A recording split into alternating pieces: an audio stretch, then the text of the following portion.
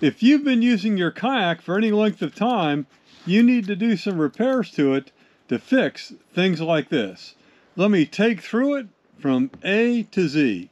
While you can use do-it-yourself tools, and in fact I read an interesting article on paddling.com, and I'm going to cover their technique as well, but the best way to do it is to get one of these Hobie welders.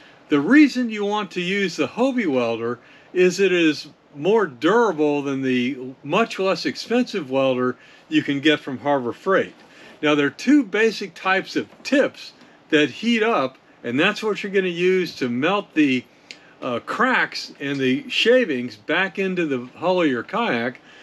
One is one that looks like this, and it's got a hole in the top where you will insert your material, and then it will melt it into the kayak.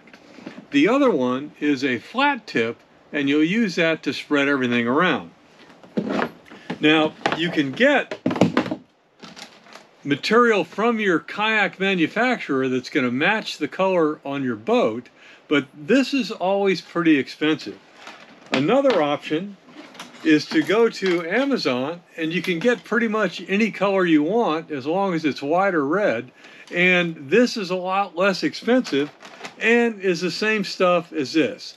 Just be sure you look for HDPE. Now, if you don't want to do that, you've probably got the material you need right in your refrigerator.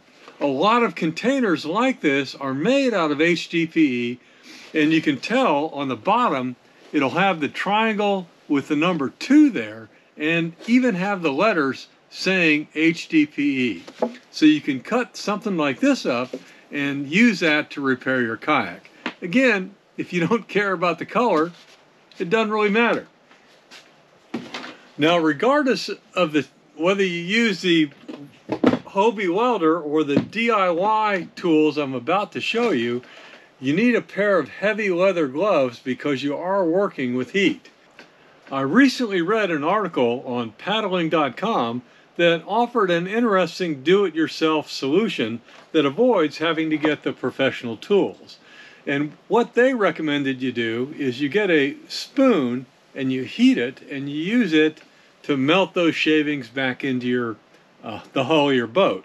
I would rather use one of these putty knives because it has more of a flat surface. The last thing, and this comes from the people that do racing kayaks, is they recommend you do a light sanding on your hull to remove all the smaller shavings and imperfections that may also be there, so your boat will move smoother through the water. Do a light sanding with 400, then graduate to 600 and 800 grit. And again, you're not doing a heavy sanding, you're just kind of going over it lightly just to knock down the fuzz. So let's get going. The first thing we'll do, since it's easy, is the do-it-yourself approach. I forgot to mention the heat gun. I like using the heat gun basically to go lightly over the surface of the kayak to raise the temperature. Because remember, this is all about melting the plastic into the hull and smoothing it out. Now, you got to be really careful if you use a heat gun because you don't actually want to melt anything with this. You just want to raise that temperature to make it easier and faster for the Hobie welder or the putty knife to do its job.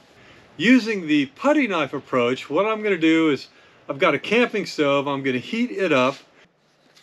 Remember to wear your gloves, but after this is hot, what you'll do is you'll take it and you'll run it along the hull of your kayak to smooth out all of these imperfections. Okay, here we go. Press down and move. Press down and move.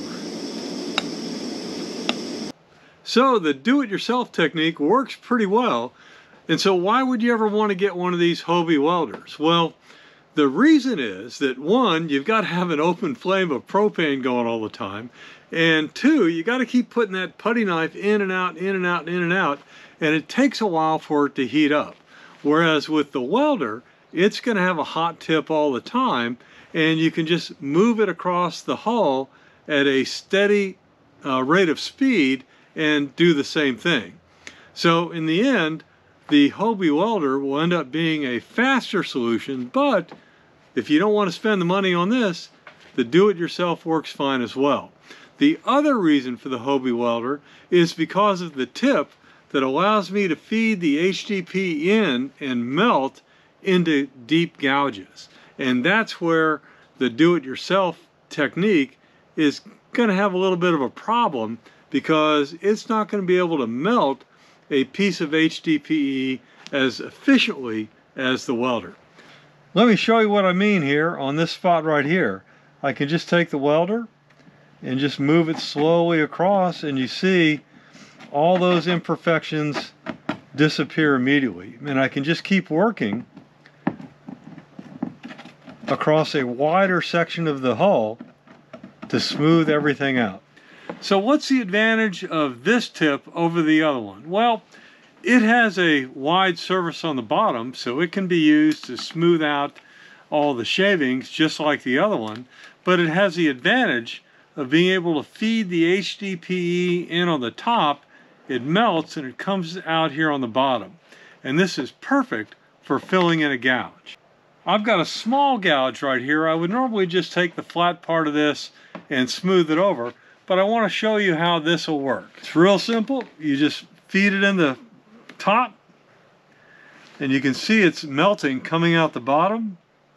And I'm just going to put it down on the gouge and gently feed in material. I'm using red just so you can see it. Doesn't really matter to me what the bottom of my kayak looks like. Then if you have some overspray, you just smooth it out. So you can see that that's a very fast way to fill in a gouge. After you're done pushing all the shavings back in, then the last step is to do a light sanding starting at 400 going to 600 and 800. And this isn't like sanding wood. You're just going to kind of run it over the top like that, just to knock down the little small shavings that aren't worth heat sinking back into the hull of your kayak. So about that much with each level of grit, and then you're done.